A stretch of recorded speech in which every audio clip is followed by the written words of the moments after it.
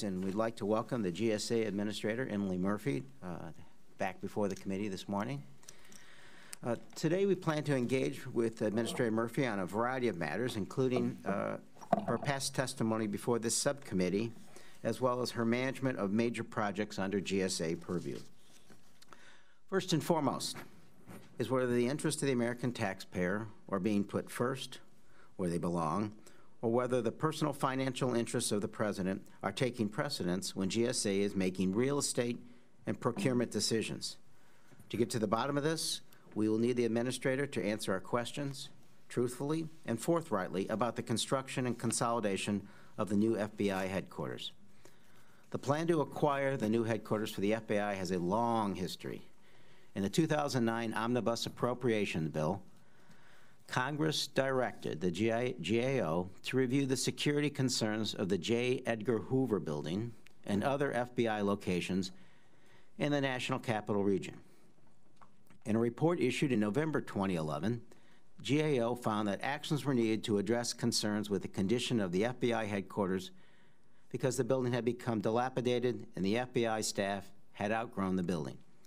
In addressing the concerns raised about the Hoover Building, GSA and the FBI jointly recognized that consolidating all the FBI personnel in the Hoover Building and other locations throughout the region into one modern facility was the best answer.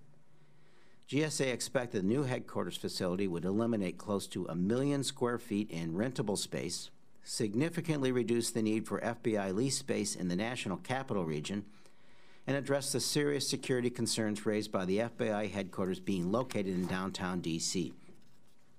In 2014, GSA issued a solicitation to interested developers asking for bids to develop a new FBI campus headquarters, one of 3 suburban locations in either Maryland or Virginia that would house 10,000 FBI employees. In 2015, GSA identified a short list of offers and asked for bids for a new FBI campus. In exchange, the winning bidder would receive the current Hoover Building site. On July 11, 2017, GSA canceled a procurement to replace the FBI headquarters, and in February of 2018, GSA and FBI presented Congress with a new, revised raise and rebuild plan for a new FBI building at the existing Hoover location. This raise and rebuild plan represented abandoning nearly 10 years of work of moving the FBI to a suburban Washington, D.C. campus.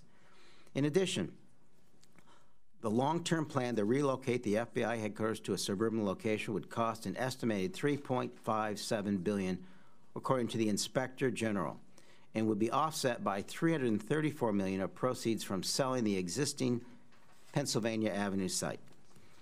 In contrast, the plan to keep the Pennsylvania Avenue property, demolish the existing facility, and construct a new building would cost an estimated $3.84 billion, or $279 million more than the relocation plan, and it would accommodate 2,300 fewer employees.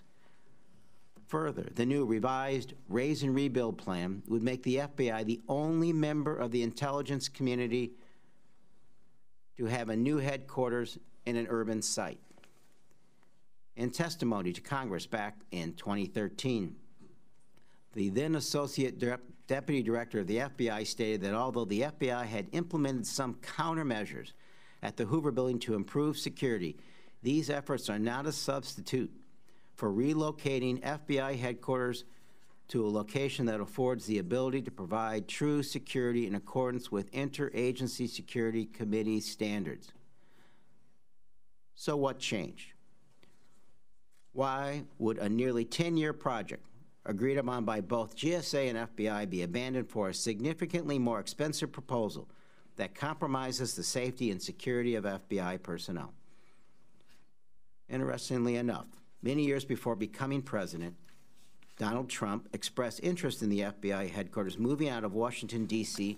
so that he could acquire the land on Pennsylvania Avenue and redevelop the property, which is directly across from Trump International Hotel.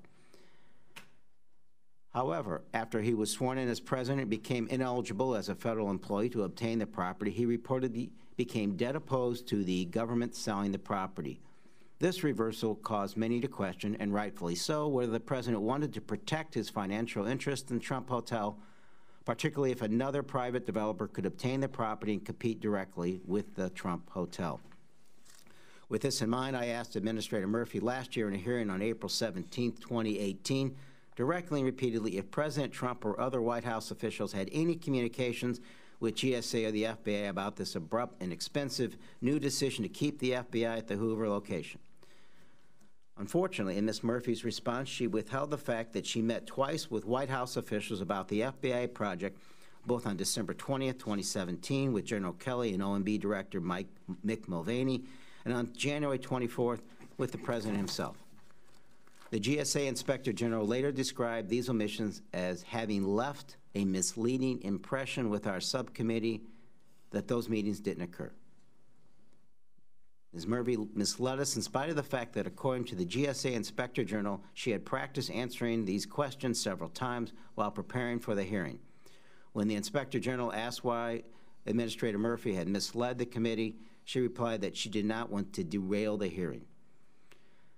Well, let's be clear, we are off the tracks. This committee demands truthful and forthright answers going forward. Today, I take it at face value that Administrator Murphy wants to answer our questions and put last year's hearing behind us, and we would like to do that. We want to know why the relocation plan for the FBI changed dramatically and how it impacts the security of FBI headquarters and what level of White House involvement there was in this decision. We want to know why the new plan is more costly than the previous plan that had been vetted and approved by Congress. We also want the questions answered in the follow-up letter from October 18, 2018, where I and other members of Congress requested a complete timeline of the FBI project and all documents and communications associated with the FBI relocation. So with that said, I look forward to what will hopefully be an open and truthful discussion today. Thank you. And I defer to the ranking member, Mr. Graves. Thank you, Mr. Chairman. Ms. Murphy, good to see you again. Thanks for joining us today. And, you know, when it comes to our federal government operations, you have a tremendous role. I mean, in essence, you operate the agency that is the landlord for all the federal government buildings. I know it's a tremendous task, and you're prepared for this hearing today, but you also act as an acquisition agent in many respects, whether it's purchasing of services, supplies, equipment for all the agencies. Each year you manage tens of billions of dollars of hard-earned taxpayer money, and this is a great responsibility, and obviously you're a part of a lot of conversations, a lot of tremendous decisions. But I did want to, you know, from the onset, compliment you and what your agency has done, and in your testimony you've identified I think about $6 billion of savings that you're presenting before this committee, and that's not something we see often from many agencies. So thank you for doing that, because our nation faces a crisis. I mean, $22 trillion in debt has amassed, and the deficit continues to grow. And a lot of folks can point a lot of fingers, but I appreciate the fact that you're willing to come before us with cost savings measures. I as well look forward to your testimony today. I am not one that believes that you have joined in colluding with the president or anyone else in any kind of manner that would intentionally or knowingly mislead this committee or any other committee. I don't see that in your character and your person. And I wouldn't be one to sit here as well and say my words always come out the way they intended. So today's your great opportunity to clarify anything you may have said in the past, and I look forward to your testimony this morning. Thank you, Mr. Chairman.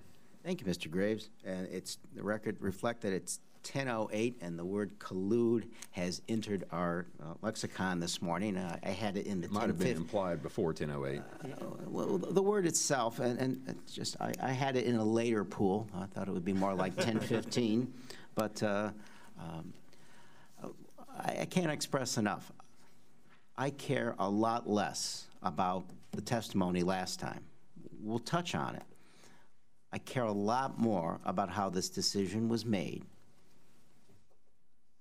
And I know it's a sensitive topic for you, and I want to give you every opportunity to help us understand. But you have to appreciate the fact that 10 years of planning and work, and a line that you said that, and I'd like you to address this in your opening. You reportedly stated that the Pennsylvania Avenue location, this is January of 2018, was not GSA's preferred site, and a lot of work had gone into the campus concept. So I just want to know why the abrupt change and how the apparent cost differentials and safety issues were addressed, and who was involved in those decisions. I want you to take your time. We usually tell folks in the opening, please don't filibuster. Your written statement is there for the record. But if it's something new and we can learn from it, take your time and help us understand how we came to that abrupt change. Please go ahead. Good morning, Chairman Quigley, Ranking Member Graves, and members of the subcommittee.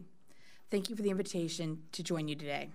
I look forward to discussing a wide range of priorities and programs within GSA, an agency that supports federal agencies with their real estate, procurement, IT, and shared services needs. I'm pleased to say GSA saved the American taxpayer nearly $7 billion in fiscal year 2018 alone.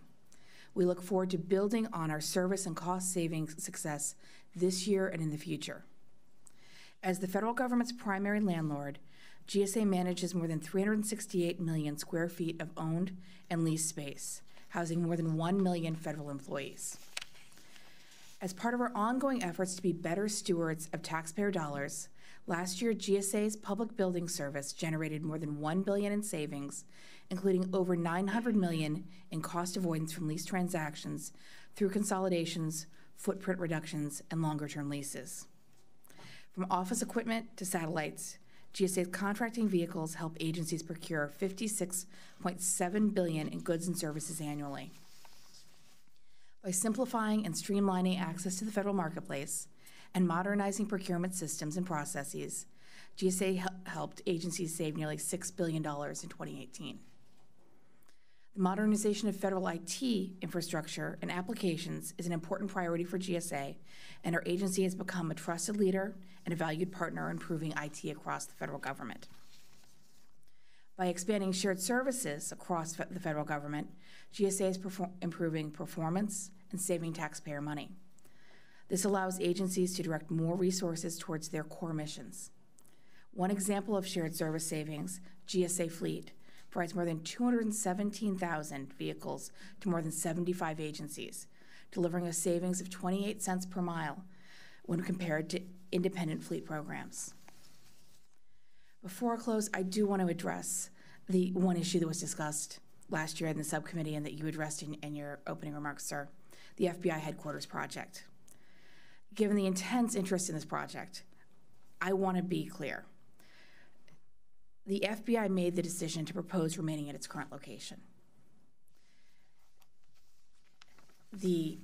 I wish the FBI were here with me today to explain their reasoning for doing so, but there was a new FBI director who joined the agency in August of 2017, and I don't find it at all surprising that a new leader coming in to run the agency would want to take a step back, given the fact that the procurement had just been canceled, and look at the best way to address the needs that he assessed for his agency moving forward.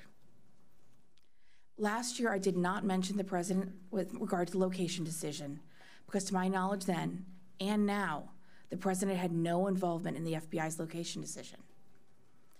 The FBI's decision to remain at their current location was communicated to GSA at a meeting on January 4th of 2018.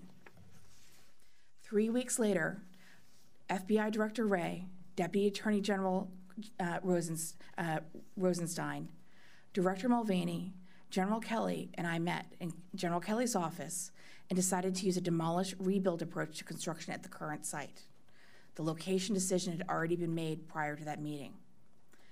Following that meeting, Wray, Rosenstein, Mulvaney, Kelly, and I met with the president to discuss the only outstanding question: how should the project be funded? The FBI has also testified that it made the decision to remain at the current location, and I included in my written testimony a recent statement from the FBI reiterating that it made this decision. Also, after an exhaustive investigation, the GSA IG determined that my testimony that the FBI made the decision to remain at its current location was true. I look forward to answering all of your questions on this matter this morning.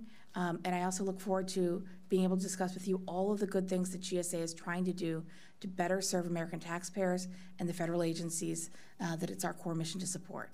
So thank you very much for the opportunity to be here this morning.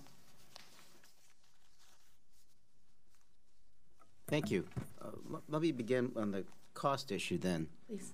Because as I read the Inspector General report, Director Ray reportedly said, quote, if the cost savings between a suburban campus site and the existing site were similar, his preference was to remain at the Hoover Building.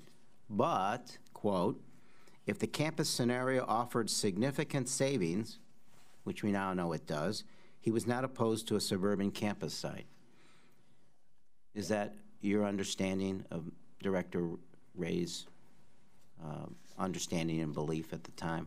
Yes, that is my understanding. I'm sorry, yes, that's my understanding of Director Ray's statement, that he was a strong supporter of remaining at the current location, but that if the cost difference if it was a wild cost difference, that he would reconsider. What's your definition of wild, and is there a cost difference? So I think the way the IG did her cost analysis is one that I'd like to, if I may, I'd like to explain why GSA disagrees with it. There are a lot of elements that go into any cost buildup, and I'd be happy to provide you with a really detailed briefing. I won't waste your time by going through all of it now. But I think the key issue where we disagreed is how we treat the cost, the value of the current location. When the IG did her analysis, they subtracted from the cost of a campus the money that would be put toward, that we would receive from selling the FBI building. Right. They did not give a similar credit, though, to the remaining on the current location. And if you think about it, if you owned a home that was $200,000 and you own it free and clear, and you decide that you want to buy a $300,000 home, just because you can get $200,000 from the sale of your current home doesn't mean that the new home costs $100,000. The new home still costs $300,000. It's how you're going to pay for it. But it's the net effect on the taxpayers. We're going to get money back one way or another if we sell the Hoover building, correct? Well, again, if you think about the analogy from the home. Let me just answer that, and I want to give you a chance to respond. We would get money back, approximately. What's your ballpark guess of what we would get back selling the Hoover building? The GSA has not released that amount because we've wanted to protect that as procurement-sensitive information. The IG has stated that they believe that I think you quoted in your remarks that it was $334 million.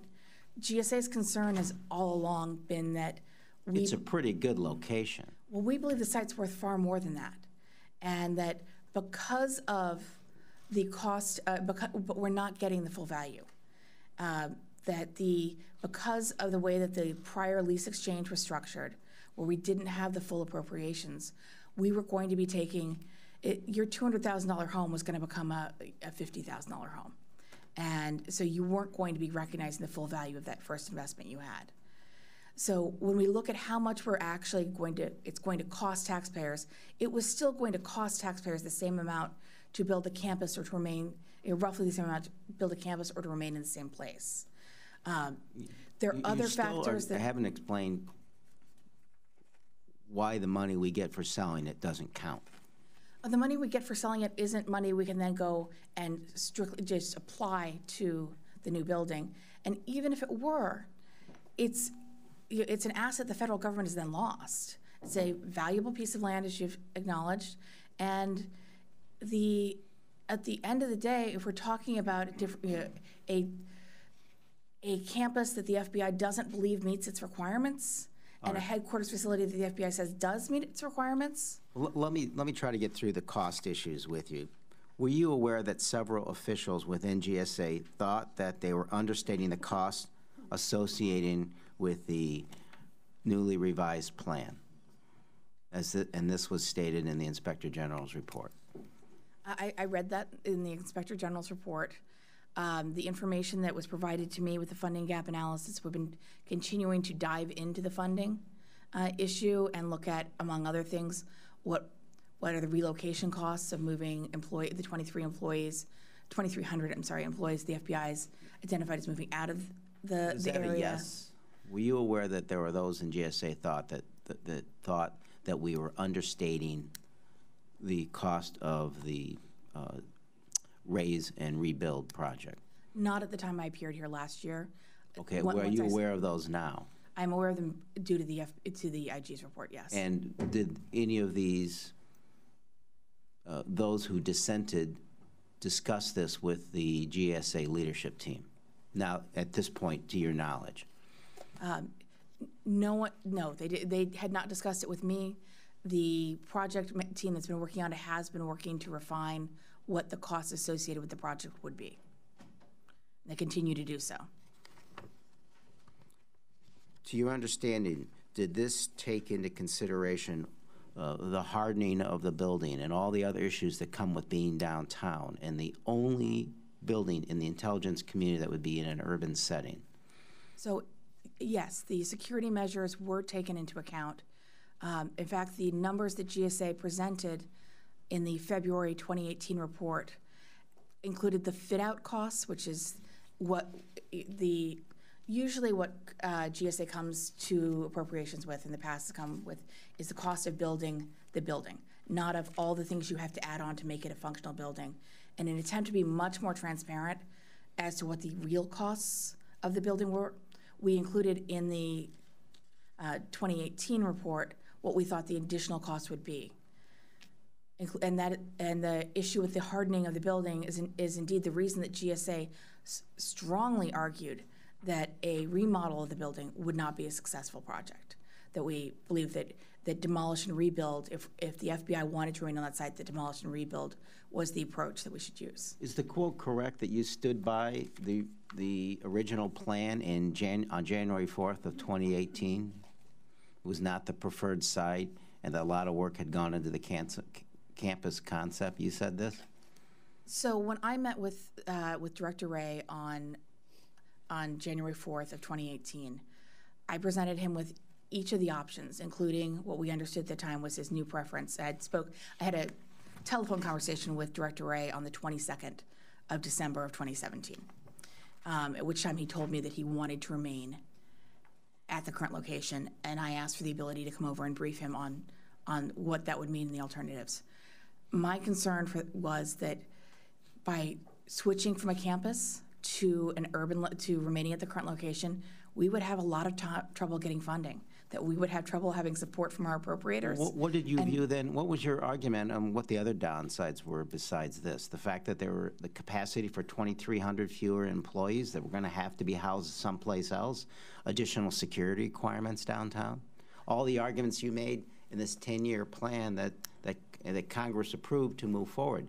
You must have made some of those arguments with the director. So when I met with the director, the decision had already been made by the FBI independently of GSA that it was going to reorganize its headquarters structure and move 2,300 employees outside of the national capital region. So that those employees were already off the table as far as the director was concerned. And did the director tell you who he had talked to about this with the White House? No. Did you ask him? No. Did anyone ever tell you whether the White House communicated with the director about their preferences as to this site? I want to be careful in answering this question, sir, because I know that there have been questions about this in the past. It's long-standing executive branch practice and privilege not to discuss conversations between the president and his advisors, between senior heads of agencies and senior White House advisors. So I'm going to respectfully decline to answer that question. Well, are you exerting a privilege? I'm not exerting a privilege because the privilege belongs to the White House. I'm saying that long-standing and all my predecessors of either party would have declined to have a conversation about conversations that I wasn't even a party to that may or may not have occurred. Well, we'll talk a little bit about that, and then I'll pass on to Mr. Graves. The fact of the matter is, the president has not asserted this privilege, correct? To the best of my knowledge, no. Well, he would have had to have told you. Yes. It's his privilege. It's his privilege, no. So you're asserting a privilege that the president hasn't. I am not asserting a privilege. I'm declining to answer based on the fact that, first of all, you're asking me to speculate about conversations I wasn't party to. I'm asking you if you're aware of any. And going either way, either answering yes or no to that question would reveal what conversations took place between agency heads and the president. And it's my understanding that long-standing executive branch policy and practices, we just don't discuss conversations between the heads of the agency, the president, and senior White House advisors. And respectfully, I'm asking you to answer because there has been no assertion of privilege. And respectfully, I'm going to decline, sir. We'll get on to that, but I'll let Mr. Graves continue. Thank you, Mr. Chairman, and I can sense the difficulty in her with this question because you're asking her to answer a question based on a conversation that could be hearsay that maybe she heard about or didn't hear about or others talked about. And look, in this place, in this city, Mr. Chairman, you know there's a lot of conversations that people think they heard or didn't hear or others presume might have been said. In fact, you are implying that yourself.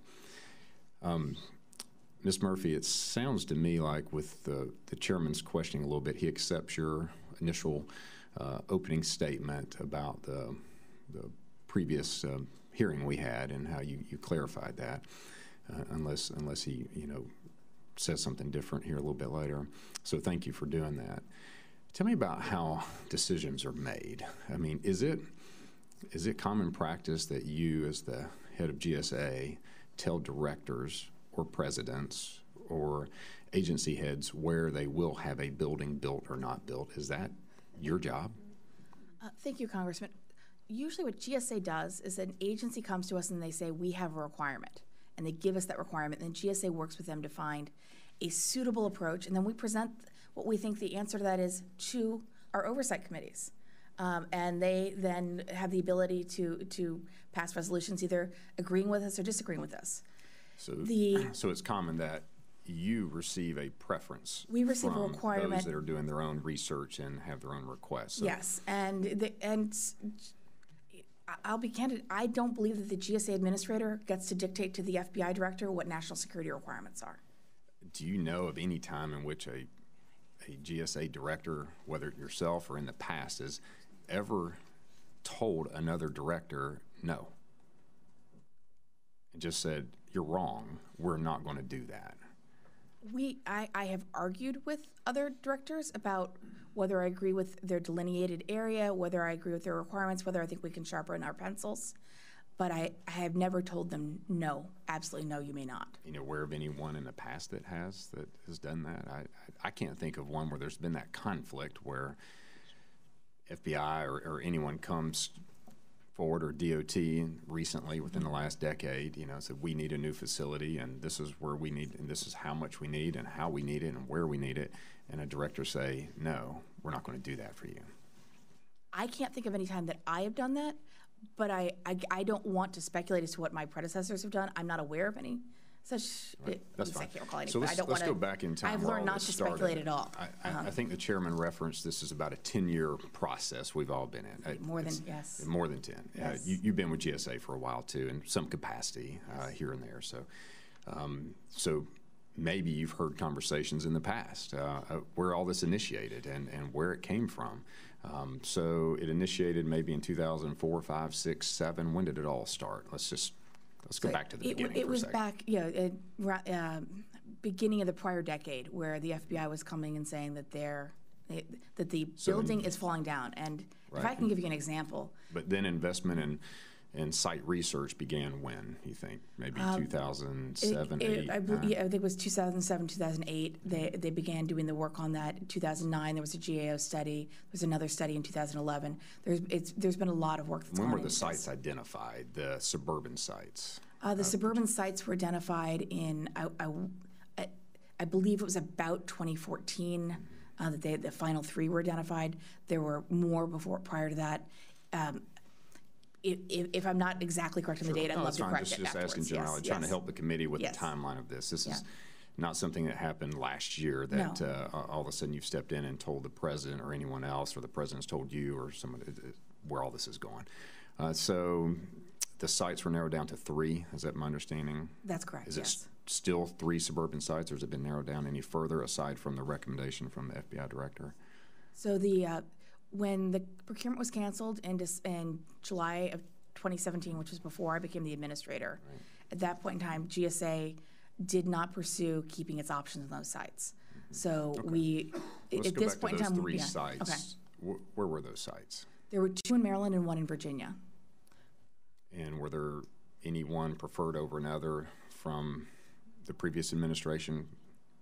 I don't know if the previous administration had a preferred site. I believe it would be inappropriate for me to have a preference as to if there's going to be a competition. The competition runs itself. The two Maryland sites were... The GSA administrator should be ambivalent as to what the outcome is. Are you aware of any conversations prior to you being in this position to where political influence was asserted and preferences were indicated from Congress? Yes, I'm aware that both the Maryland and Virginia delegations have a strong vested interest in having the two project Maryland in their sites. states. Yes. If we were to look at a congressional map, where would those 2 Maryland sites be? Whose congressional district would those be in?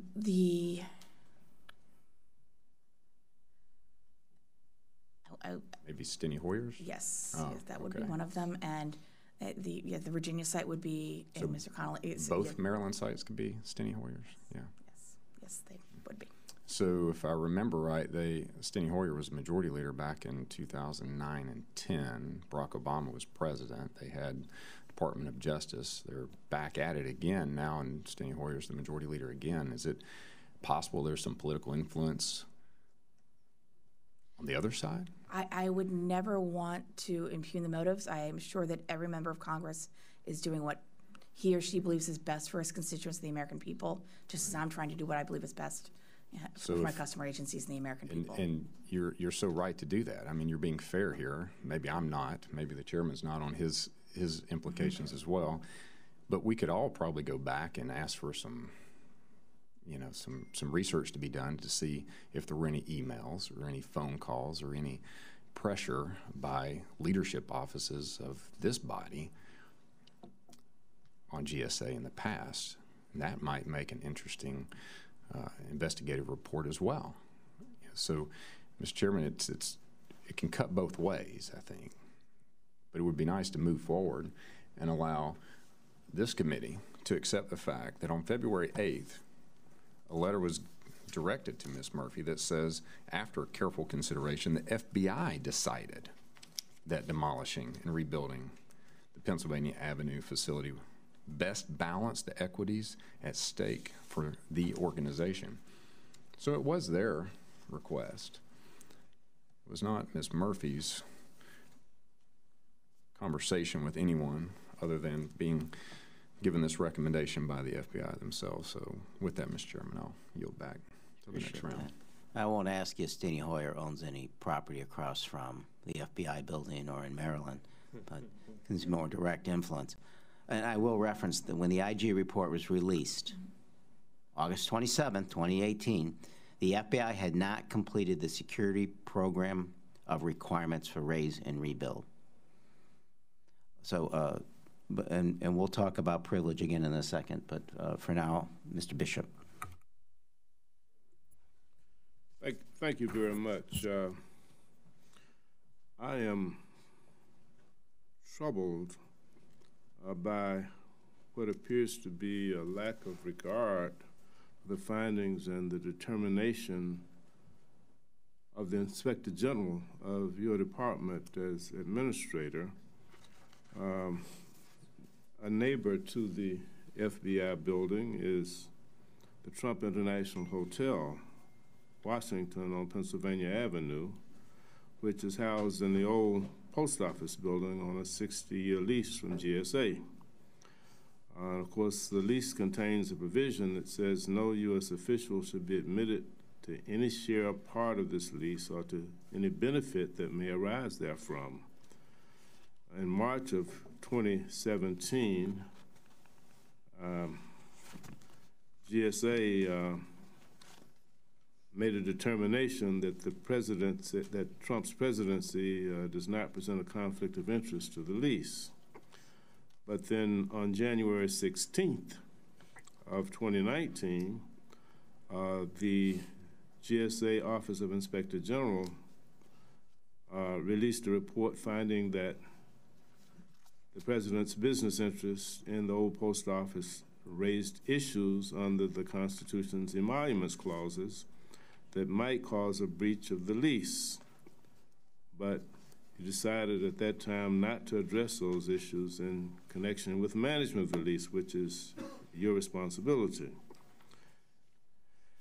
Then the GSA Inspector General advised you and GSA to reconsider the constitutional issues presented by the OPO lease agreement, and if a violation was found, to reconsider your earlier finding that President Trump had not violated the lease agreement.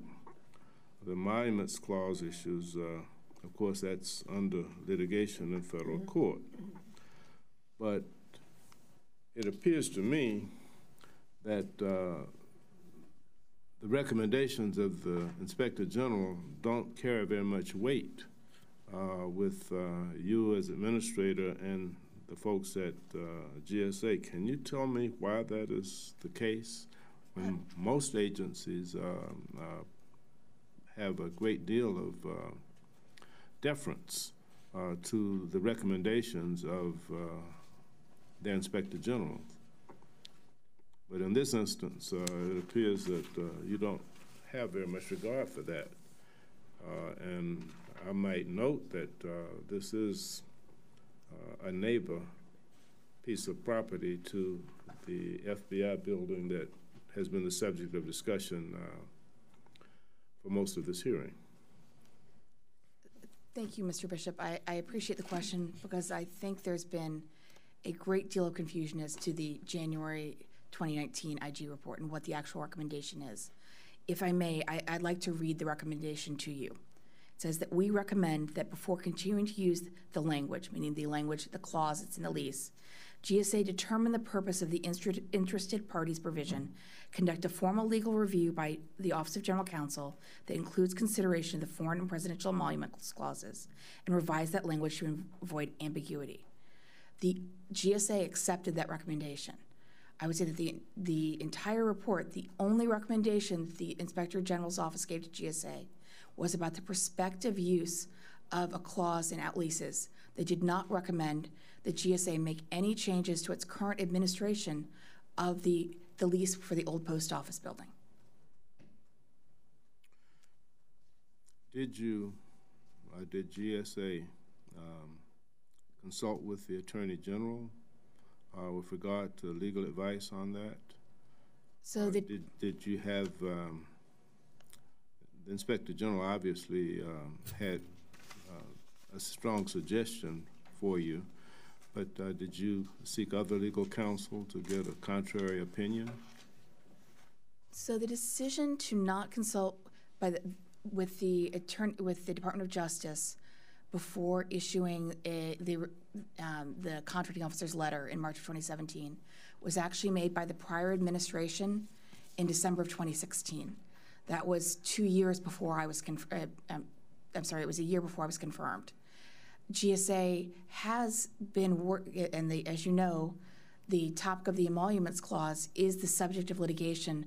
The Department of Justice has in public pleadings at this time said that there is not an emolument. Let me just interrupt you. My time is about to expire, but didn't the IG report criticize your leadership at GSA for improperly ignoring the constitutional issues there? They were criticizing the decision to not consult with the Department of Justice. That decision was made by the prior administration. So the answer to my question is yes? They criticized the agency's decision, but it was the decision made by the prior administration. Okay, my time has expired. My friend, Mr. Joyce. Thank you, Chairman Quigley. Good morning, Administrator Murphy. Good morning, sir. Let's get down to brass tacks. Was the president involved in the selection of the location for the new FBI headquarters?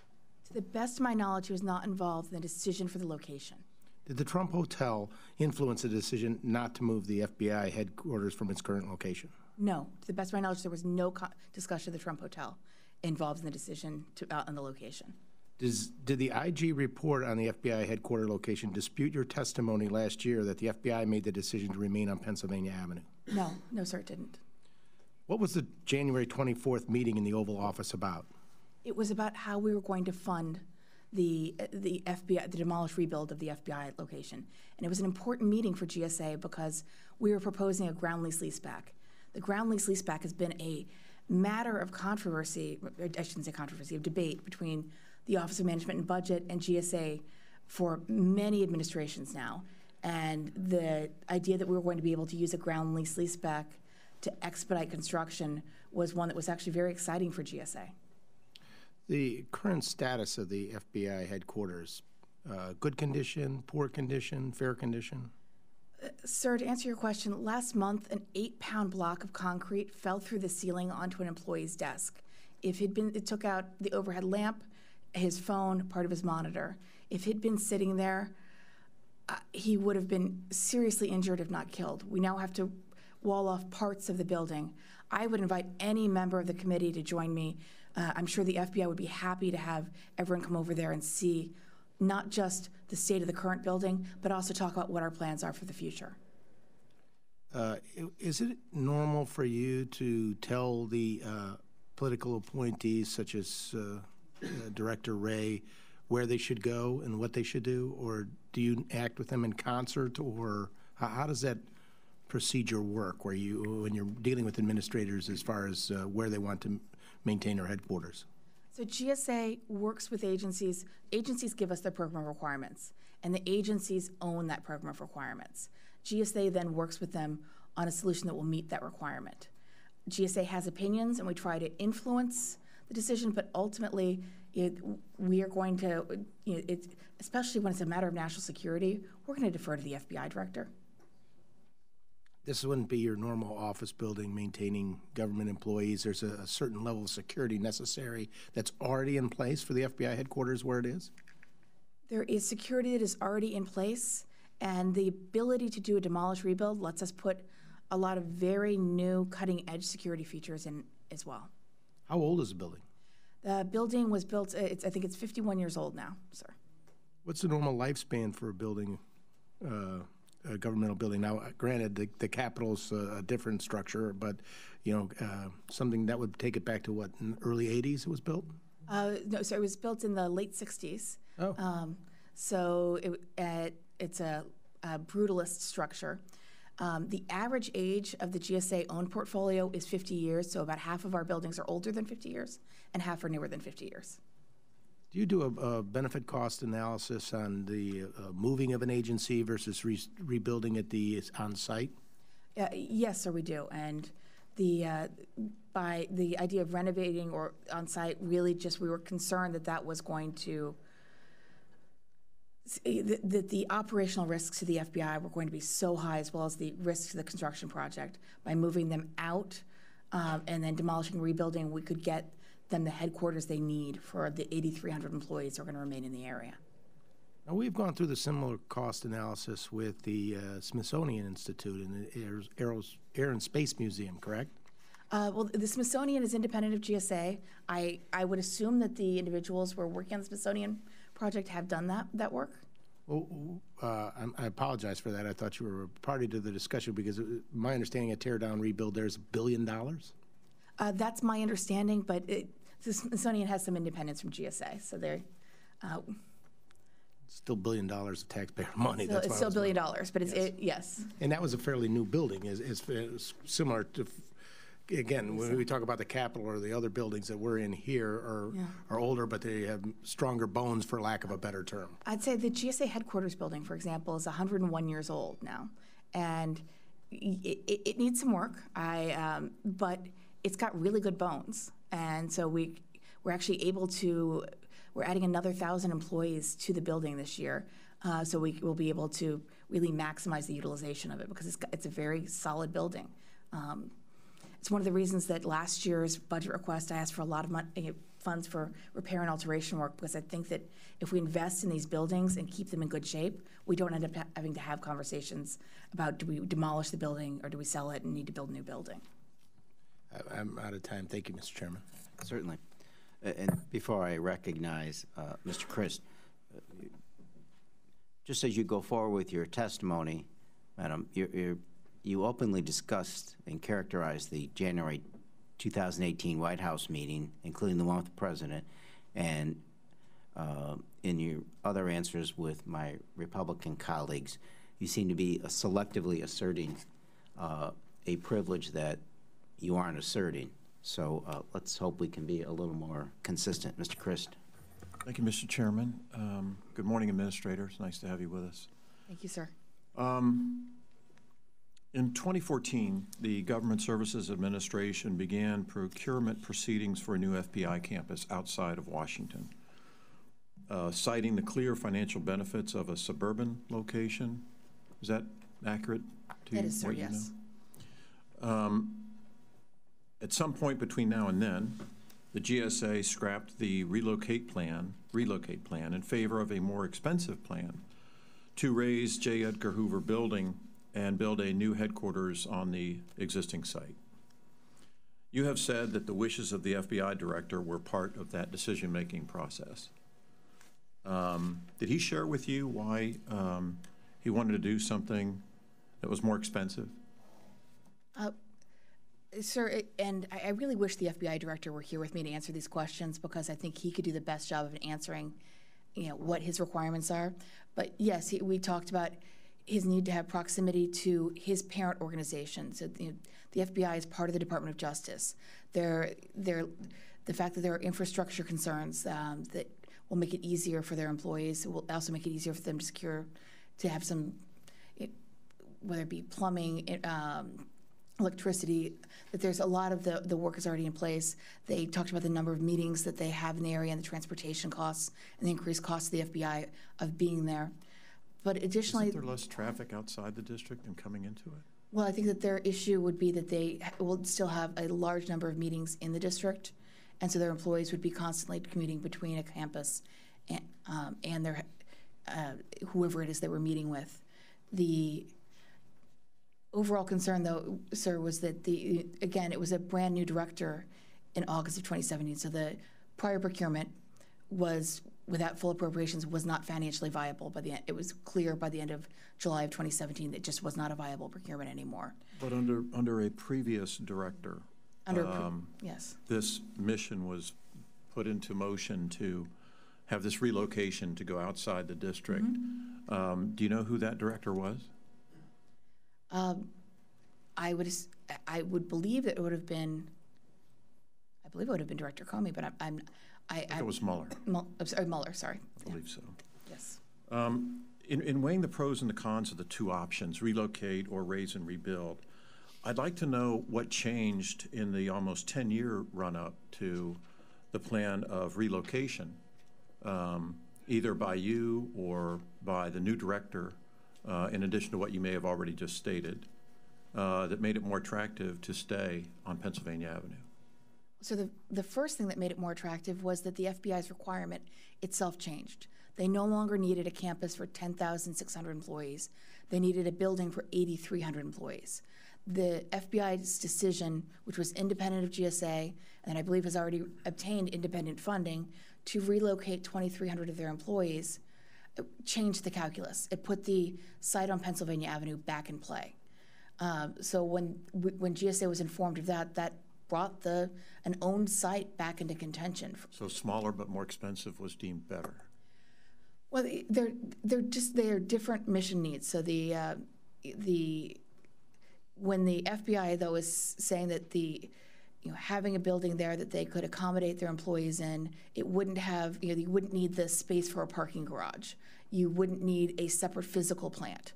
So it's smaller, but it's because you don't need those other things you would need with a campus.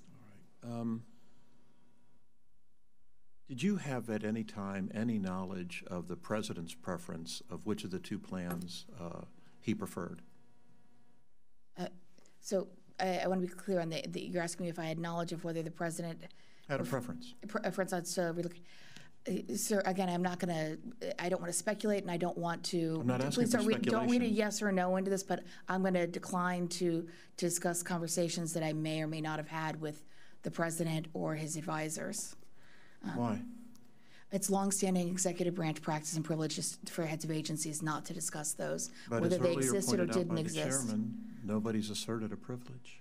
No one has asserted a privilege, sir, but In the same way with attorney-client privilege, it's the client who asserts the privilege, not the attorney.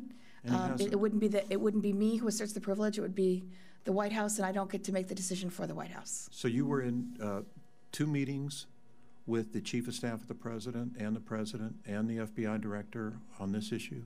So prior to the hearing last year, I'd been in 1 meeting with the President on this issue. And you said that was on cost? And that was on cost. No discussion of the location of the facility? I'm authorized to discuss what we decided in that meeting, and so Did you decide in that meeting the location? No, the location had already been decided weeks before I met with the President, and that was the first time I'd ever met the President. By whom? By the FBI. I think my time's expired. Thank you. I just want to ask, you were authorized, you just answered the question, you were authorized to, by whom? Normally, it would be But who authorized you? White House Counsel's Office said that I could discuss the fact the meetings existed and what the conclusions were. All right. Well, I'm sorry, we'll get into that. I don't want to delay Mr. Stewart. Mr. Chairman, if I could just Certainly, sir. clarify I believe her answer was correct on the FBI director at the time, Mr. Christ. Comey took over in 13, and Mueller was prior to 13 and prior. So just for clarification of the record on it. We'll put in the record eventually who was the FBI director at each point in this long process, but I don't want to delay Mr. Stewart. And maybe who was present at the time in conversations that took place between then GSA director. Those would all be interesting too if someone could answer. And the majority leaders. I appreciate that. Mr. Stewart. Thank you, Mr. Chairman. Administrator Murphy, thank you. We've had a chance to get to know you in your tenure, and I want you to know that many of us think you're doing a terrific job. It's a difficult position, and you had some stuff thrown on your lap that I don't think was you didn't expect. But and I think we've, to use a phrase, beat this dead horse in this hearing today. And I haven't been here for all of it, but I've been here for enough to get a sense of where it's gone. So I want to ask a few clarifying questions and then move on to something that's important to me and my district, which matters as well, and allow you to respond if you could. And just for clarity, for my own benefit, I understand that career, and I'll emphasize, career contracting officials determined that the tenant of the old post office building lease is in compliance with the terms of that lease. Is that true? That is correct, sir.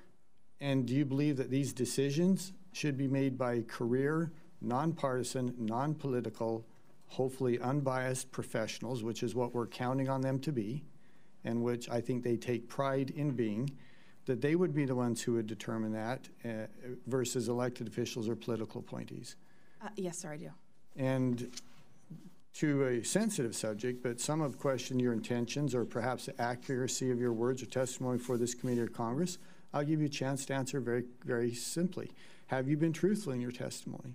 Yes, sir, I have. And have you tried to mislead in any way? No, it was never my intention. And I believe that. I don't believe I did. But I don't believe you did either. And if I could make an extended argument here, and that is, it's important to keep in mind that when we make accusations or perhaps insinuate, as we have seen, and not in your case, I'm not talking about you or this committee at all now, I'm talking about more generally.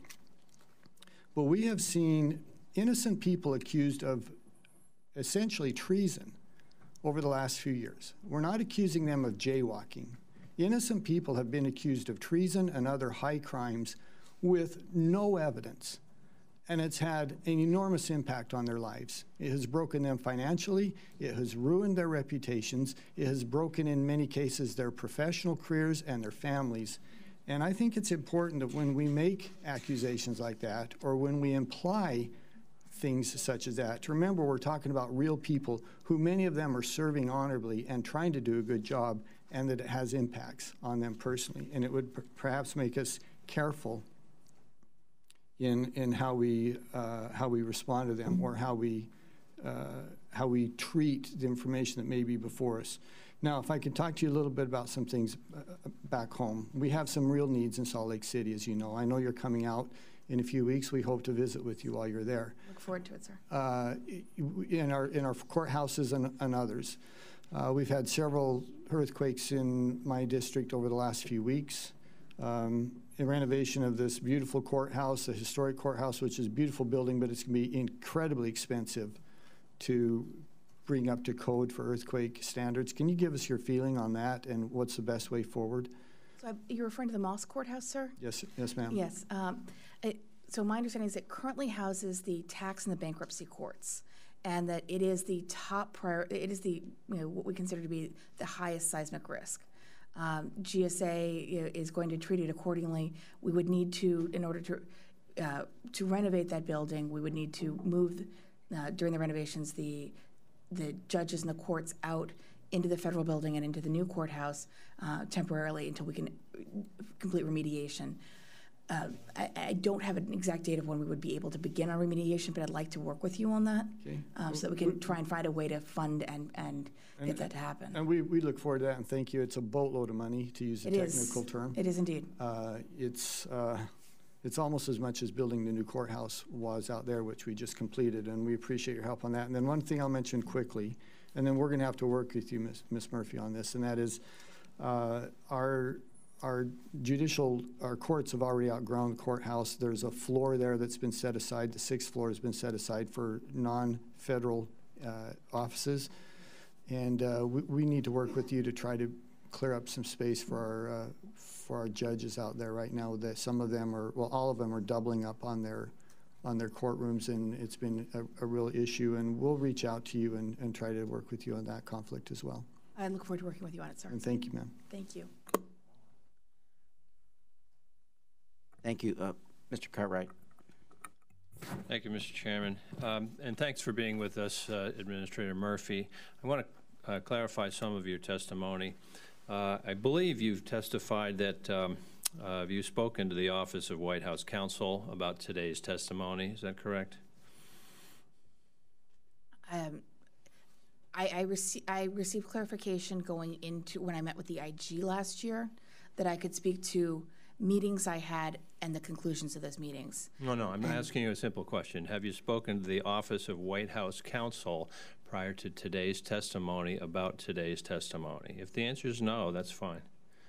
I want to be careful again, sir, because it's my understanding that it's long-standing executive branch policy and practice to not discuss what we do deliberatively to prepare for a hearing. Certainly. But we're talking about a privilege not to disclose the contents of conversations or communications. I'm simply asking you yes or no. Have there been communications between you and Office of White House Counsel to prepare for today's testimony? Again, I think I'm going to respectfully decline to answer that question because of the deliberative nature. Okay. Well, let's delve into that a little bit. When you say you're declining, I think you said before that you're declining on the basis of a potential executive privilege being invoked. Am I correct in that?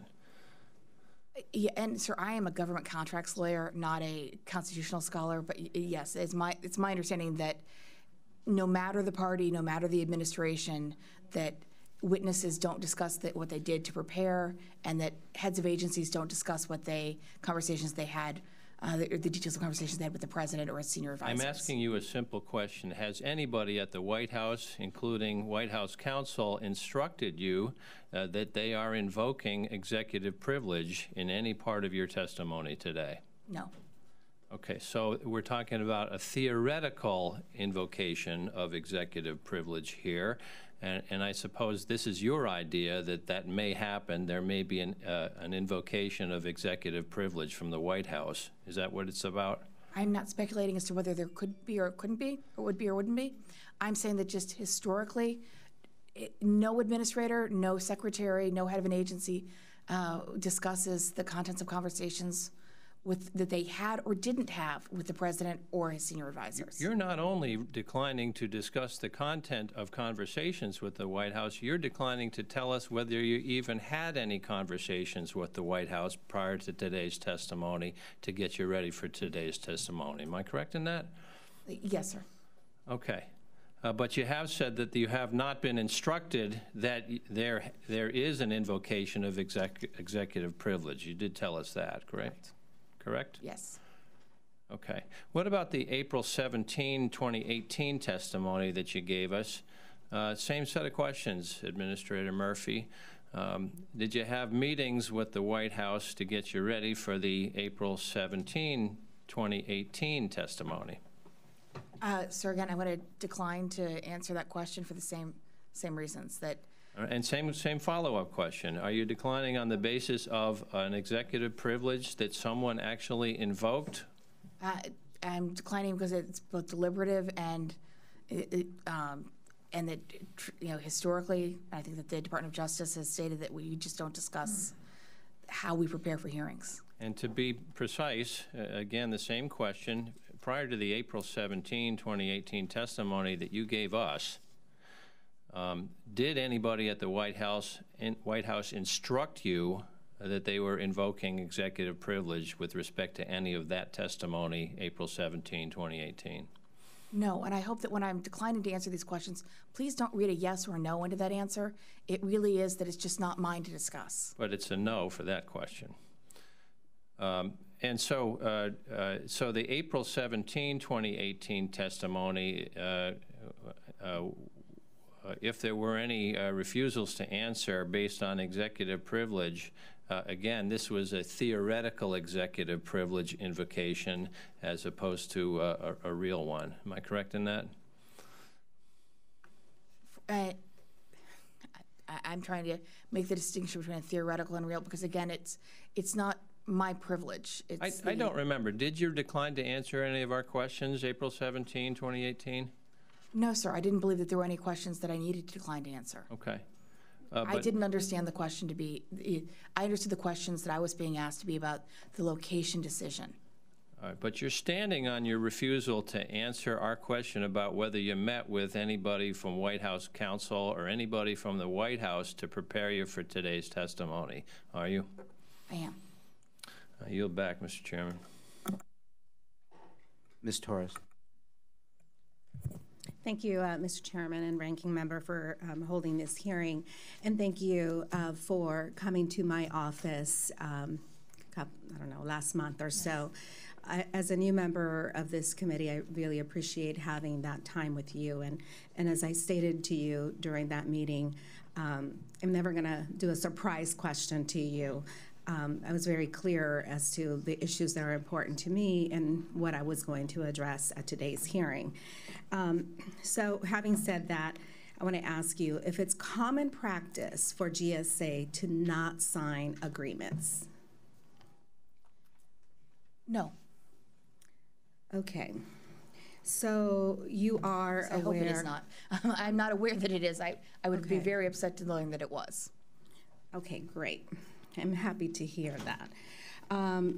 This GSA agreement with the Park Service about the post office, when was that signed? May I give some background on this? Mm-hmm. I think you're asking me, and I want to be clear because I learned last time that I need to be really clear that I understand what the question is. You're asking me about the clock tower at the old post office. Yes. And GSA's agreement with the National Park Service to maintain that. So there was a public law, it's, I believe, 98-1 that was enacted in 1983 that requires GSA to work with the National Park Service to make sure that the clock tower remains available. GSA pays for that as a service contract to the National Park Service. My question was only about the date. When did GSA sign this contract? I believe their latest, it's an MOU, I believe it was signed in late December of 2018. During the shutdown? Yes. During the same shutdown where many national parks across the U.S. were completely destroyed. When I met with you, I expressed my frustration over Joshua Tree in California. That park is a national treasure. It will never recover. Never, never, never recover. It was incredibly irresponsible decision to keep that open. I understand that's not your decision. But you, I'm sure you can imagine how I feel and how my constituents feel that when they realized that while there was no staff there to guard those 300-year-old Joshua trees, there were staff at the clock tower at the Trump Hotel to ensure that the visitors of that hotel had a nice place to visit. So, Congressman, I understand your concern with this. GSA throughout the entire month of December did not furlough any of its public building service employees. We never furloughed any of our general counsel staff.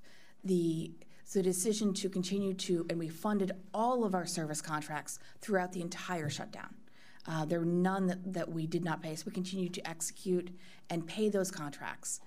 GSA noticed that the clock tower had been shut down.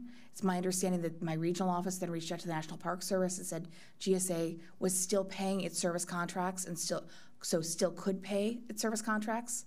And there was no interference either from political appointees, there was no interference from the White House, there was no interference from to my best knowledge, no one from the Trump Hotel even reached out. So why was there a failure from Lisa Mendelson to date this contract?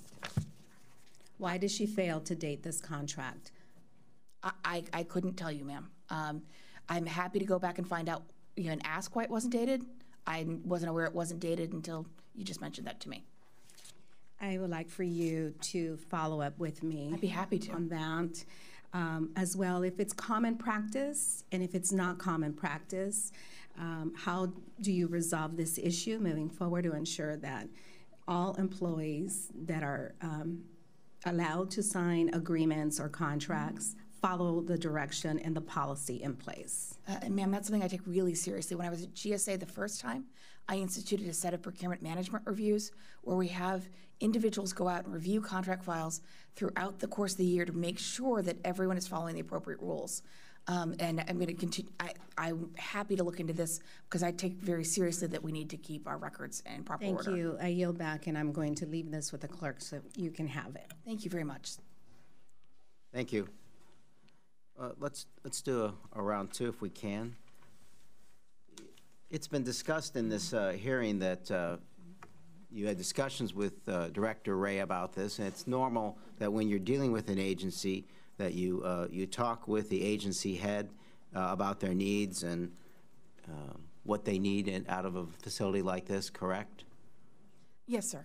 Okay, yes. Because I read this November 2011 GAO and the FBI worked together on this report, and they talked about moving to a suburban campus because they raised concerns about the Hoover building, and they jointly recognized that consolidating all the FBI and the Hoover building and other locations into one facility was the best answer. The GSA expected the new headquarters facility would eliminate close to 1 million square feet in rentable space, significantly reduce the need for FBI for lease space, and address the serious security concerns raised by FBI headquarters being located in downtown DC. And they wouldn't have to find a home for 2,300 other employees someplace else. And it's been our analysis in talking with the FBI and being a member of the Intelligence Committee that the number of FBI personnel hasn't gone down. It's gone up. So this building's only lasted 51 years, and we get it. It's falling apart. But what we're talking about is hopefully building something that'll last longer than 50 years, and we would imagine that the FBI's concerns about our national security would not dictate having fewer employees.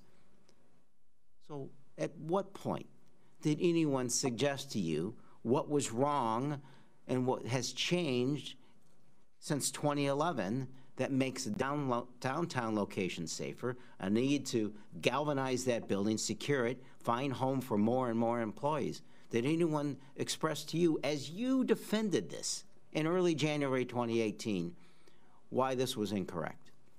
So my first conversation with the director was the 22nd of December of 2017. We did a quick conversation. We agreed that we would have that meeting. That was, my understanding though, is that in October and November of 2017, before I was confirmed and I wasn't party to these conversations, that there was some career level conversation about maybe they wanted to put the J. Edgar Hoover site back into play. GSA, when I met with the director, he had already made the decision that the 2,300 employees were not going to be part. At least my understanding was that the decision was made that the 2,300 employees were no longer part of the requirement. After that meeting, GSA's efforts pivoted into how do we address if their new requirement is to stay at this location, how do we address that requirement? So they had come back and they believed that, and then I think contracted with an outside company to look at how could we address security measures, how could we address the very issues that you're mentioning, and they've done that independently of GSA. And I just want to ask, these 2,300 are going someplace, and included in the cost has to be wherever the heck they're going, the fact that there has to be a chair for them and a desk for them someplace else. Was that included in this when you were calculating which one of these things was more efficient? It was not included in the numbers that we submitted in January of 2018. I'm sorry, in February of 2018. Or the fact that they'll have more employees as time goes on. The FBI came to us with what their requirement was, and again, as I've stated, it's the FBI that tells us what the requirement is going to be.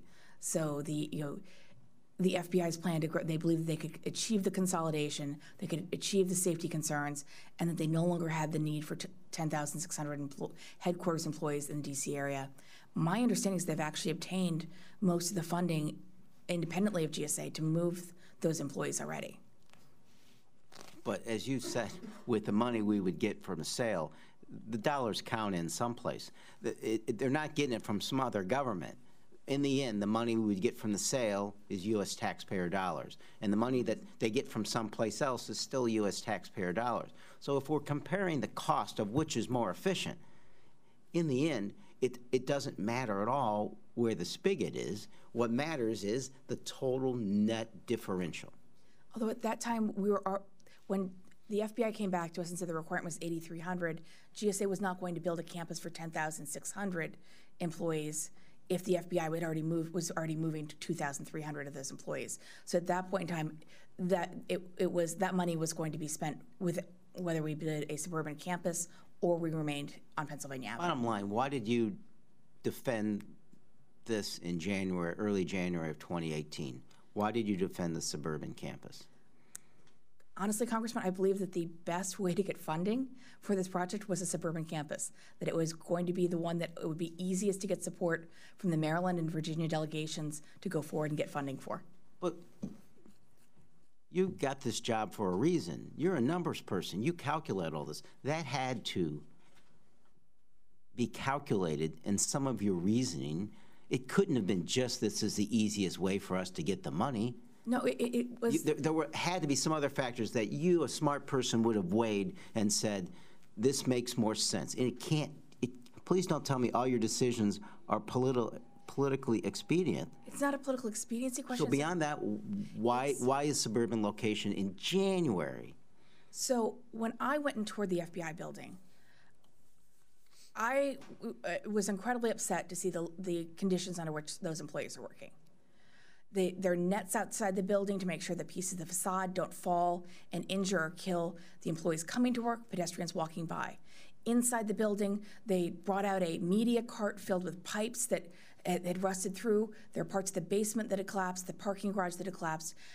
My primary concern is getting the FBI a headquarters that meets its requirements. If the way to get that done, and what I believe the fastest path to getting them a headquarters on January 4th, I believed was going to a campus. The FBI then told me that no longer met their needs. At that point in time, that takes that off the table. So their mission comes first. My job is to now find some way to hopefully work with you to get them a headquarters that will meet their requirements. And I'd love to have them be part of this conversation as well. Mr. Graves? Thank you, Mr. Chairman. And thanks for your responses today. Mr. Chairman, I think I wish all the committee members were here and could understand that a lot of this really predates Ms. Murphy. I remember prior to her being nominated and sworn in, we had these same conversations with the previous the acting director at the time, Mr. Horn, and even before that, about this same building and same concept. I mean, this is nothing new. It may be new to the newer members on the committee, but it's certainly not new to this discussion, debate, and unfortunately, we're still spending more time on it. You know, Mr. Chairman, I think we should all respect the idea that when a new administration comes in and there is new leadership, sometimes there's just new direction. There's new ideas, there's new vision, there's a new concept. And so it's sort of unfair to accuse Ms. Murphy of changing course and direction when she's just trying to carry out the direction of the request of a director, a new director who came in just after she did, who just maybe has a different vision for the department. This may be a fairer conversation for another hearing with the director of the FBI. Now, I have visited the facility. I couldn't agree more. And it is dilapidating. It is falling apart. I was there just, 4 months ago. It is in dire need of demolishing, period, anyhow. And then certainly they need a new facility. But what I hear that Mr. Ray maybe has done is he said, look, we want to operate differently. We want to deploy more people out into the field offices and have less people in a centralized location. But in that centralized location, we still need access to our resources and our intelligence community assets and friends and such that we work with, just because there is something about that synergy that's helpful for national security purposes. And maybe we could just totally dismiss this notion that we have a president in office that's oftentimes criticized by the other side of you know, poor ideas or lack of direction or incapable of carrying out a mission, when in fact what I hear here is that in some way maybe this president is so conspiring that in 2012 or so, he and his family, you know, their organization put a bid in on a project. And they won it in 2013. They invested millions of dollars to build a facility, foreshadowing the fact that he would run for office, that he would beat 15 other Republicans and then Hillary Clinton, just so he could get across the street from a building that he didn't want demolished and sold to a private party. I mean, that's a pretty far stretch. I think it's the other way around. Once he owned it, was he concerned about what was across the street? But so then he must have appointed... Just the timing is pretty dramatic, a shift 10 years of bipartisan support for a project that all of a sudden, overnight, maybe not so much. But prior to, I guess my point being, this predates Ms. Murphy, and it actually, this debate predates the president being sworn in, and you and I have been on this committee for a while. We know that. But look, I think a lot of what you're saying is true. I said at the beginning to Ms. Murphy, I care far less about the fact that I believe that she misled us by not stating the obvious about the meetings at the White House, and far more about how this decision was made and whether she thought it was a good idea, and how her notion of how she thought it was a good idea in January changed because just a few weeks later there was a meeting at the White House with these folks, and then an email chain shortly thereafter that said, we're changing direction, right after this meeting. So there are coincidences, and then there are coincidences, and then there's common sense, sir. Just sort of reclaiming my time, my point being here is that in some cases, that picture, I don't know who all's in that picture, hasn't been shared with the committee, but the Director Ray, I imagine's in that picture. Is he? Is the director in that picture?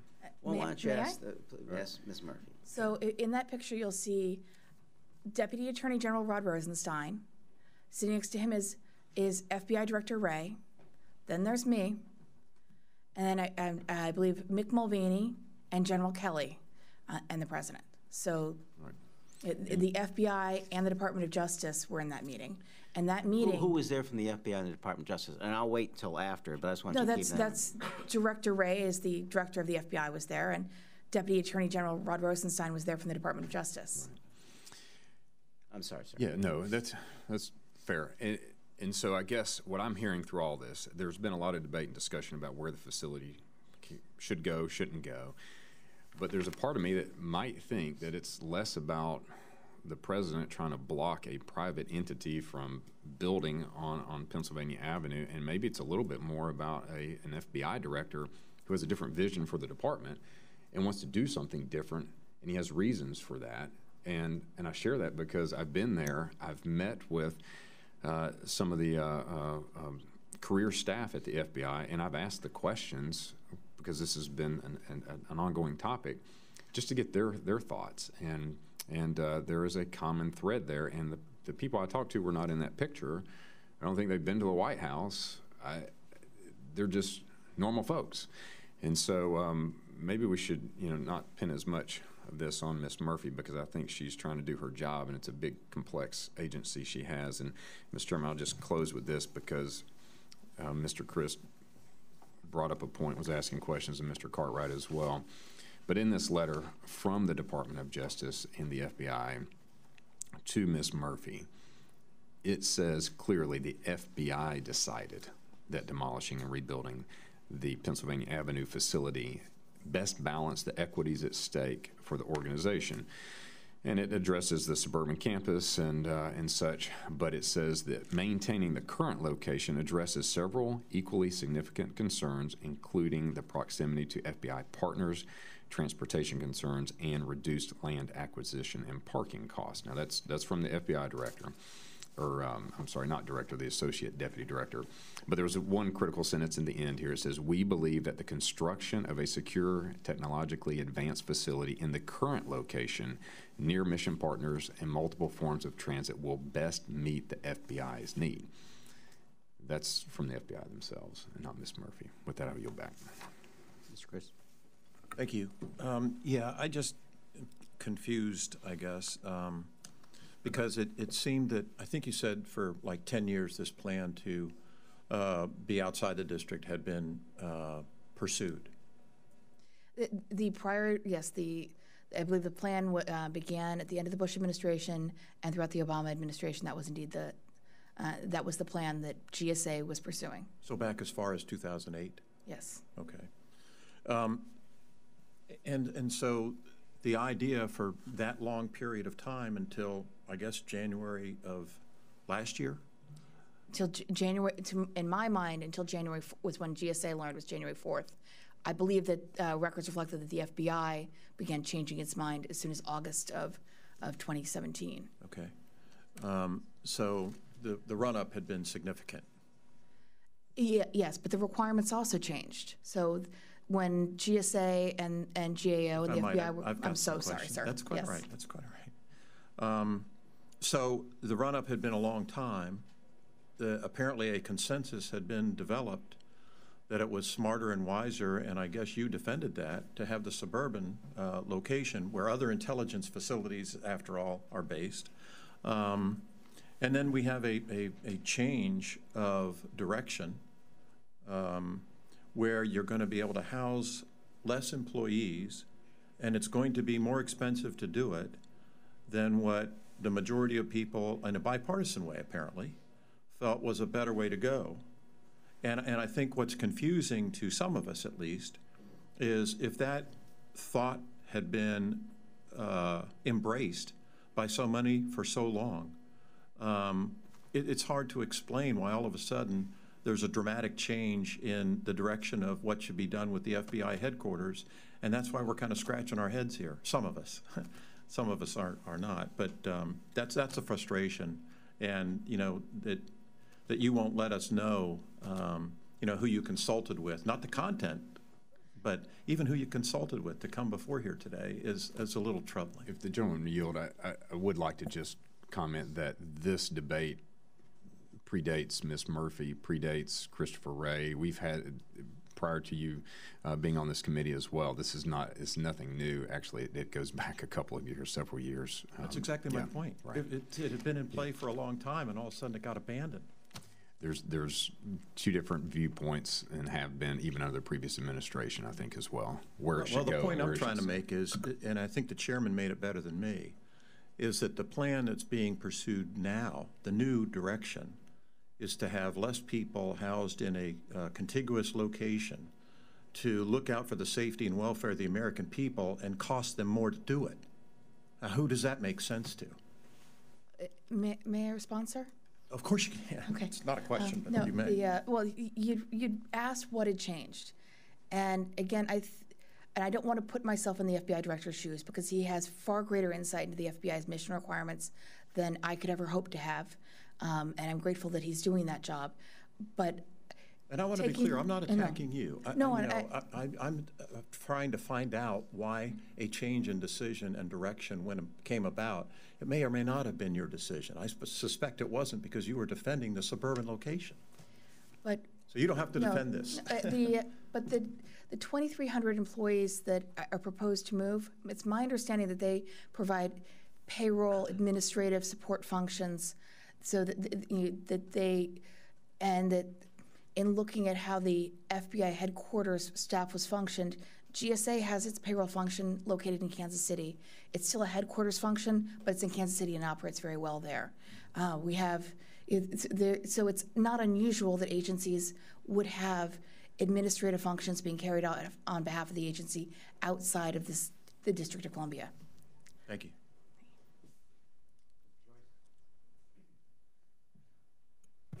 Thank you, Mr. Chairman. And while I've found all this to be fascinating, if in fact there was some movement of this office, we could have some lovely land in the 14th District of Ohio on Lake Erie there that would provide a beautiful setting for all 2,300, 5,000, all the employees that would love to come to Ohio. But I'm also very interested, pardon? Well, I'm very supportive of the streamlining of certain government systems for efficiency. But I know a number of my colleagues, and I have concerns regarding the suitability of certain healthcare products being purchased on the e-commerce portal. If certain healthcare-related products are not exempt, we could see unintended consequences for healthcare facilities and the patients they treat. Could you give us an update on GSA's consideration of either a full exemption or a delayed implementation for healthcare products from the procurement through commercial e-commerce portals program? Thank you, Congressman. And I believe you're referring to the FY 2017, I believe it was, NDAA directed the GSA administrator to put in place an e-commerce platform and a portal. GSA submitted its... Like you didn't have enough on your plate. This is one of those things where it started off as an idea when I was working on the Hill as a congressional staffer, so it's sort of come full circle. I've been able to watch it evolve and change, and it's been a fascinating lesson. But the GSA submitted its first report last March, detailing how we intended to proceed on the project. Our second report is due this month, and we will hopefully be getting it to anyone who's interested by the end of this month. Our plan to proceed, though, has always been not to look at things like office supplies first. GSA's own contracting, we delegate responsibility for those healthcare products to the Veterans Administration, believing that they have better subject matter expertise in that to run those. So my understanding is that we would be starting with something along the lines of office supplies in any demonstration or pilot program that we run. Well, is it possible that you'd wait to implement this portal for healthcare products after the programs have been tested for safety and effectiveness? As I said, it would not be for healthcare it wouldn't be for healthcare products as we started. It would be for office supplies. Correct, but I mean, and we would start with that and do it as a proof of concept to make sure that works, and then as we continue to test and learn and refine, potentially add new items in. So we're not looking to, and we would especially, at least my inclination would be, we would not start with items that we delegate contracting responsibility to other agencies for. We would work with things that we have the subject matter expertise in first. And that being so, because I know you've got so much time on your hands to look into these things, but would you make one that would be healthcare specific then versus being one of a general portal for all? So the requirement is that we have multiple portals. And so that is already our plan, is to have multiple portals. If we get to a point, and again, this is a iterative process by which we're going in, doing proofs of concept, studying what happens, I think that would be something we'd be very interested in looking at whether that would make more sense. One thing we are doing right now, though, to make it easier to buy any item GSA sells is modernizing our schedules program and the systems that support that, and then we would be able to make those tools available to VA, so that would make it easier for anyone in the federal government to contract with those healthcare supply providers and vendors that have already been vetted by VA. Got it. And I know I have a little bit of time remaining, but I wanted to let you know that if there's any agency of the federal government that would like to move to the 14th District of Ohio, we would welcome them with open arms, and our office would help in the procurement process and making sure that they're taken care of and their safety needs will be addressed on the lovely shores of Lake Erie. Thank you, Mr. Chairman. I yield back. Thank you. I'm tempted to ask you if anyone told you how to answer questions about healthcare products, but I'm concerned there'd be some assertion of privilege. I'm just kidding. Mr. Graves brought up. It is covered by Dr. Okay, doctor. Mr. Graves brought up the first White House meeting, and you mentioned who was there, correct? Was anyone else?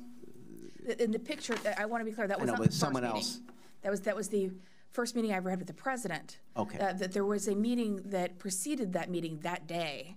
Okay. That had the Deputy Attorney General Rod Rosenstein, the FBI Director Christopher Wray, the OMB Director Mick Mulvaney, General Kelly was the Chief of Staff at the time, and myself, and that was a discussion of the demolish, rebuild versus the renovation in place. So there were, in my mind, there were 3, maybe 4 decisions that have taken place in this procurement. There was the decision in July of 2017, before it was confirmed, to discontinue that procurement, the prior lease exchange. There was a decision on the location, which was made by the FBI, in my mind, on the 4th of January of 2018. There was a decision that was made on what were we going to do on that site. So we were going to renovate it, or we're going to demolish and rebuild it. And that was made on the 24th by the FBI in a meeting with. Oh, okay. Yeah. But I just want to clarify. I told Ms. Graves we'd just wrap that part up. Okay. So there was a meeting earlier this day at the White House. Yes. With the people you just referenced. Yes. And this was the second meeting that day. That was the second meeting that day. Okay. And that discussion, you said before, was just about? How were we going to pay for it? What we concluded at that meeting was, how were we going to pay for this project? Okay. And we agreed that we were going to use a ground lease back, and that was a big decision for GSA. In either of those meetings, did you raise any concerns with abandoning the original relocation plan? And again, I apologize. Please don't read into this yes or no, but I can't discuss the contents of the conversations. So I can tell you who was there and what we concluded. No, and I get it. And just so I can put that on the record. So for the record, you're going to say this had the same answer. Did anyone overrule and push back about your concerns? Did you receive any directions from the President of the United States about these issues? Your answers were all going to be the same about all these meetings, correct? What I can tell you explicitly is that what was concluded on the January 4th meeting was the location. What was concluded in the first meeting that did not have the president in it on January 24th was how we were going to address the project, that we were going to do a demolish rebuild. And in the meeting with the president, what we concluded was that we were going to use a ground lease back. And the second White House meeting, which is a second date, would be June 15th, correct? There was a meeting on June 15th as well, yes. And who was there for that? So all of the individuals from the January 24th meeting were there. And then there were additional individuals who were present as well. And who were they? Mark Short was there. Mark who? Mark Short was the time, I believe, the head of Congressional Affairs. What year are you speaking up to on this June 15th thing? It's 2018. 2018, right? Okay. Yes. I'm sorry. And who else? Don McGann, who was the White House counsel, was there at the time. I'm trying to remember everyone who was there, and I know I gave a list to the Inspector General, and they asked me. I apologize, sir. It was 9 months ago, and I'm not exact. I know there were other people in the room, but I'm not clear. My memory's not great on it. Okay. And you're not going to answer any questions about what was discussed, but just generally overview, correct? I can tell you what was concluded, which was that we were going. The topic of the meeting was an update on where we were. And the conclusion was we were to go forward with the plan as articulated in the February 2018 Look, report. I respect you've made your decisions. I disagree with them. We're going to conclude with that. But general awareness is a different question. In all that you have been through with this, was any influence that you were aware of, made, saw, heard, was any influence brought to bear that would impact this decision based on what would help the president's personal interest? None whatsoever. Mr. Graves. Thank you, Mr. Chairman, and thanks for your time today. I know this is a lot of tough questions and pointed questions, but you've answered them to the best of your ability today. Mr. Chairman, thank you for the way you've conducted the meeting. You've allowed everybody to have sufficient time, and the tone has been appropriate. I would like to, before we leave, Mr. Chairman, submit the letter from the FBI for the record for the committee, and I think your staff has that. And Ms. Murphy, what I hear from you is that, in your opinion, the decision about the facility location was made prior to you being, I guess, confirmed and sworn in. Is that correct? Did I get the timeline right? I believe that the FBI director was working on that decision. It was conveyed to me that was, when I left the meeting on January 4th, it was my understanding that that was the decision. And from that point forward, GSA only worked on developing plans for how we would rebuild on that site. And that was within, I think, less than 3 weeks of my being confirmed, after I was confirmed. But my understanding is that the FBI began working on the idea of remaining prior to you being confirmed. Yes. You mentioned they had stepped away from that. I believe correct? they actually they had a contractor who was going through and looking at designs, so that. And who was the FBI director then? Well, August of 2017 was when Director Ray was confirmed. Mm-hmm. So that was that. So prior to that, the decision in your mind was made. I thought I was trying to walk through the timeline. Mr. Quigley had stated there was a summer, or maybe you had mentioned there was a summer sort of decision to move away from the. There was a summer 2017 decision to terminate the lease exchange because there simply wasn't enough funding to go forward with it. Okay. Which then sort of, and then within, I think, 2 to 3 weeks, the FBI director was confirmed. Mm-hmm. So he became the FBI director at a time when there was the opportunity to go in and reshape those plans. And he took that opportunity and began work on what it would mean to stay on that location and that site. Well, look, you're in a tough spot. I know that, and the chairman's, highlighted that from the appropriation side. We do have oversight, and so you've been kind to give us as much time as you have today. And I think it is appropriate for us, no matter who's in the White House or who's in certain offices or majorities in the House and the Senate, that we do recognize sometimes there is a change of direction when there's a change of leadership. In fact, we've noticed that just in the last 2 months. There's in the House, there's different decisions being made. There's different direction, different play calls being made that did not exist the last year, and that is just part of the nature of the changing of leadership. So, Mr. Chairman, it's been a good hearing. I appreciate the way it's been conducted, and Ms. Murphy, thank you for your time today. And I do need to add, Ms. Torres asked that we introduce the interagency agreement between the U.S. General Services Administration and the U.S. Department of Interior into the record. So without objection, I would appreciate that. Thank you so much for being here. I get you walked into a lot of this. We appreciate your coming back today. I would just conclude there are coincidences and then there are things that go beyond common sense. And we have more information to uncover. We are aware that there was, in response to our letter, a document dump, I guess you might want to describe, of 2,500 that we have yet to see. The letter that we sent you asking for information. So we're going to sort through that and see what other information still has to come forward. But we appreciate your sending that and hope that the rest of the request in that letter comes soon. Other than that, we thank you for your participation today and, again, your service. Thank you, sir. Thank you.